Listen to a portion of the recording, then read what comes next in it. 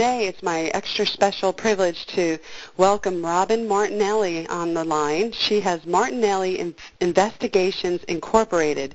So, Robin, thank you so much for being with us. Thank you so much. It's my privilege.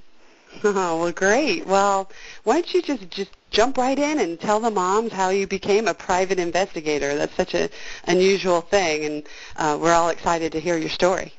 Well, the coolest thing about being a private investigator nowadays is it's kind of the cool thing to do, and what was so great about being a mother in this industry is that being a single mother as I was, I could take my son, and as I married my husband, I could take my children into a store and be undercover and be filming people, and it was like non-noticeable. So that's a great point, because nobody would expect that. They wouldn't, and as it all started, I graduated locally from Georgia, born and raised in Georgia, and I wanted to have my career in entrepreneurship and in marketing, and my mother told me always I could be anything I ever wanted to be. So I never thought anything different. So I wanted to be a Nancy Drew cop, and I wanted to do all this stuff, but unfortunately, but fortunately, at 19 years old, late in 19, almost 20, I became pregnant, and I am a free bleeder, so I didn't know I was pregnant until I was 7 months pregnant. So we had a baby on the way in 3 months, and I had no idea it would even be a boy.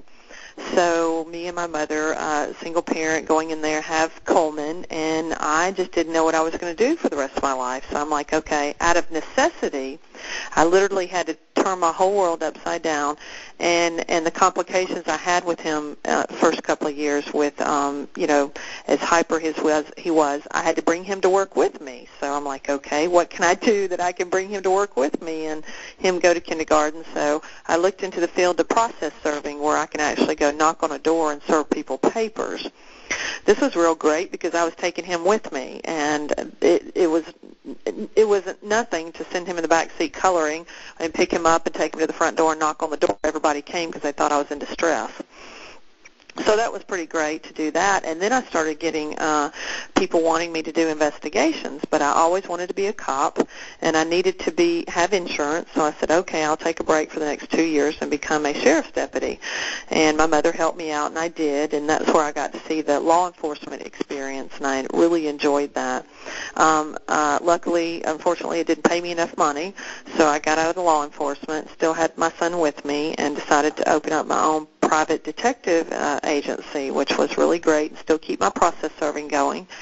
So I started doing a lot of work for lawyers, and I married my husband, which is a Gwinnett County police officer of 25 years, and he's great, and he has 2 children. He was a widow, so I adopted the girls. They were 7 and 3 at the time. So then now I had 3 children, and my husband's working night shift, and I'm shopping at Walmart trying to surveillance people.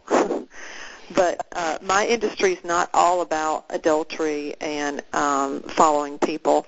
It is also about keeping people safe and finding heirs and assets and just other undercover stuff that people could use in the everyday world. Would you like me to give you some examples that the mothers could use? Absolutely.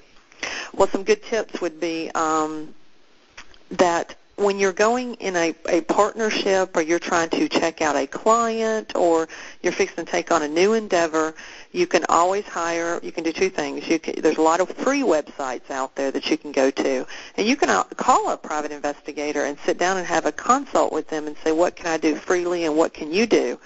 Then there are also paid sites that we as investigators can go into legally and give you information, as in socials, date of birth, different corporation liens, assets, to protect yourself either from this person, a new boyfriend, a fiance, somebody all of a sudden a stalker, or anything in the family. And that's a low cost. Everybody usually thinks it's $2,000 and $3,000. It's only like $200. To go visit with a private investigator, or to do it online yourself? Online yourself is usually free, but to visit with an investigator and them do the online search, because you can't, because they get it differently, because they have a license to do that, that would be $200 for a private investigator to actually give you that information. Sure, which could save you thousands and thousands if you get in with the wrong person. Absolutely. Absolutely. The other tip would be that in the state of Georgia, only, it is a one-party consent recording state, which means as long as you're part of the conversation, you can record anybody you speak to inside the state of Georgia. So if you're having a conversation with somebody that wants to tell you different things in a contract or something, you can legally record that conversation without them knowing. Did not know that. In the state of Georgia. Now, it may not be legal if you call outside the state of Georgia or the person is outside the state of Georgia, but when we're doing interviews over the phone in both criminal and civil cases, we like to record the conversation because then that way we're able to protect ourselves as private investigators, and the moms can too, to say, look, this is what I found out and this is what I said, and I have a tape recording. You can always take that tape recording to the private investigator. They can send it off to a transcriber, and it becomes an audio file or a transcription for the report. Another good tip in the state of Georgia is trash is legal to obtain. Anybody's trash is legal to obtain. So to protect yourselves, I would never put any documents in your trash that could be taken either by the trash person, a private investigator, a neighbor, somebody wanting your bank account, receipts, anything in trash. It is legal for anybody to come to the trash stop and take the trash. Wow. Right. I guess it's important to invest in a shredder.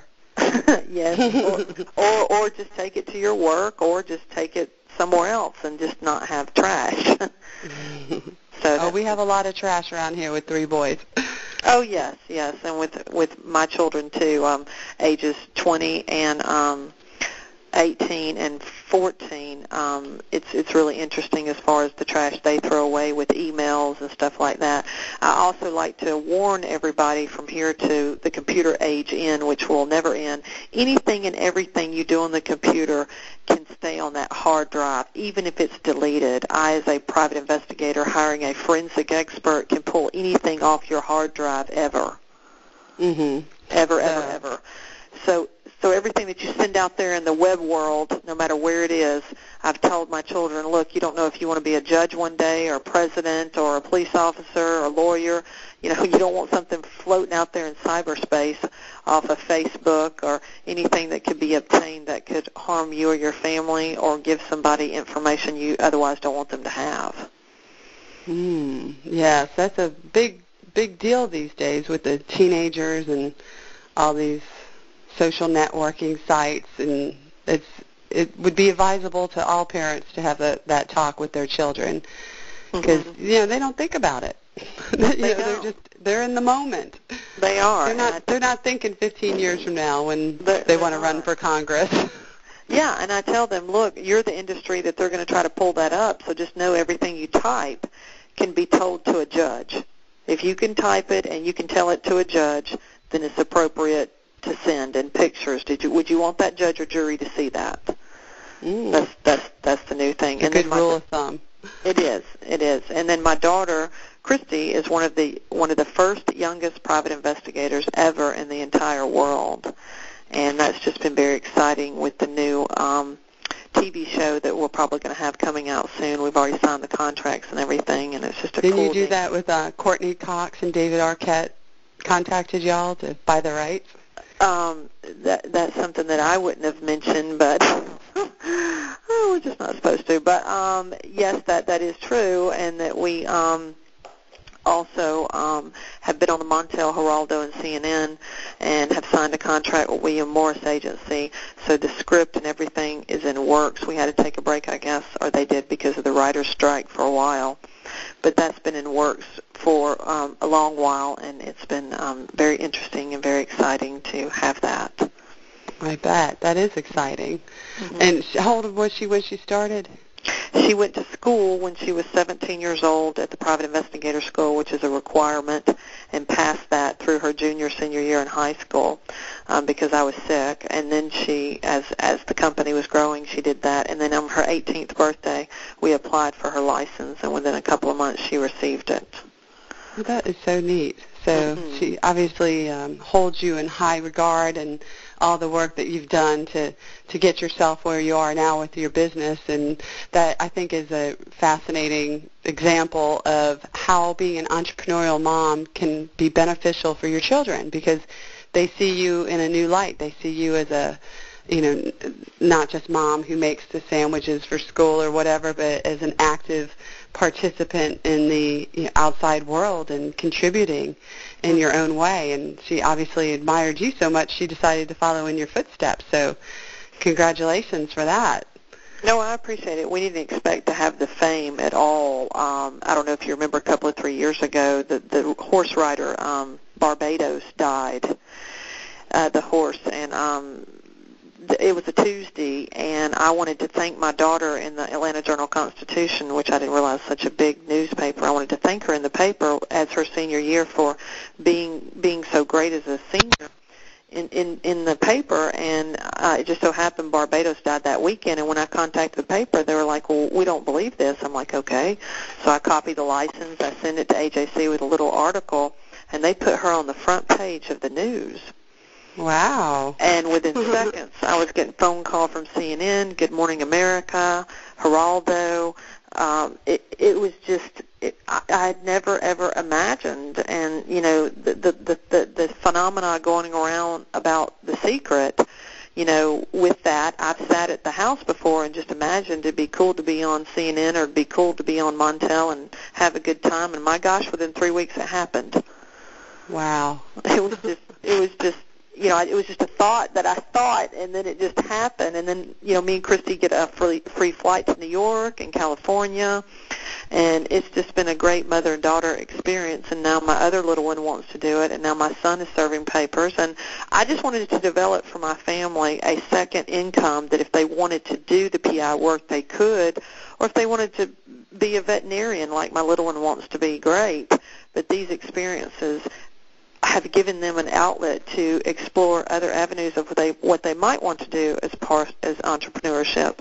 But I think as mothers, sometimes we do this out of necessity for our children. It just becomes, okay, I need to do something else, and next thing you know, it becomes successful just because of necessity for them and caring and wanting and needing for our families. Exactly. We had talked earlier, and I had told you how I became an entrepreneur after my son was born, just because our lives had shifted, and going to work in the corporate world 40-plus hours a week no longer worked. And it was at that point that I started my own business, and within 6 months I had been making more money working 8 hours a week in my pajamas than I had been working full-time. And it was just, I was like, man, this is awesome. I like being an entrepreneur. I wish I'd known about this earlier. So sometimes you're kind of surprised by your success because you didn't expect it. No. But you do it out of love for your children and your family.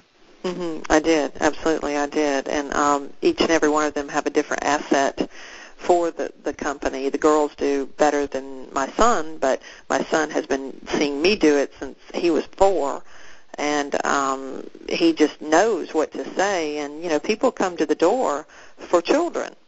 I hate to say it, but they do look of the age, and they're never at risk. Everybody asks me all the time, oh, has Christy ever had a gun pulled on her or this? And absolutely not, because she takes flowers or candy, or she's very nice to these people, and she doesn't cause any evasiveness when they come to the door. She's not precocious or anything, so it's like she just gives them the paper and leaves, and everything's fine. So she's had a few people upset with her, but, it's been an okay experience, and she's never been in harm's way. I have told her if there's ever a situation where she thinks she's in harm's way, along with my other investigators, just leave.